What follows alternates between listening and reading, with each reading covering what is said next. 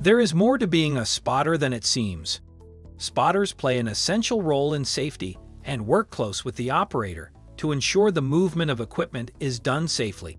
They must be aware of their specific roles and responsibility as a spotter, assessing risks, familiarity with the type of equipment they are spotting, including how they move and the operator's visibility when operating, and most importantly, communication. The spotter is the vital link between the operator and the area around the crane, and as such needs to have a clear, unobstructed view of the operator, crane, and area at all times. Spotters must be clearly and uniquely identified with a high-vis vest or an arm gauntlet. Being a spotter is being focused and not being distracted with any other activity. They must have a clear, unobstructed view of the equipment and operator at all times. The operator and the spotter work as a team when assessing risk and completing the equipment movement hazard assessment. They must walk the route, identifying hazards and mitigating any possible risks involved. This includes not just the roadways, but everything overhead as well. Cranes do not move the same as other equipment. They have limited visibility and large blind spots that must be considered.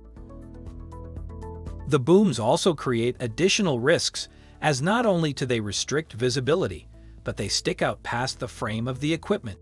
Also, the load blocks can swing wildly if not controlled or tied back. Most cranes have different steering modes, ranging from front wheel, rear wheel, and four-wheel steering.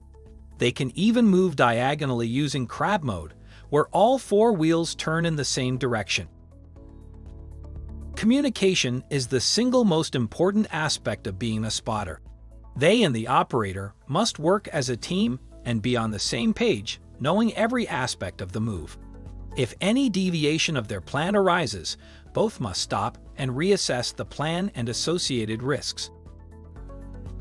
Spotters must be familiar with the hand signals used to direct the crane, as well as how to properly signal using the radio.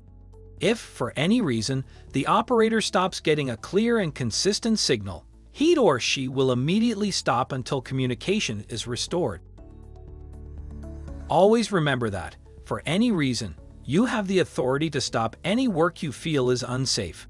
Your stop work authority is the single greatest tool you have to ensure nothing happens until you feel it is safe to proceed. Sterling crane operators are the safest and best trained in the industry, and safety is always our primary goal.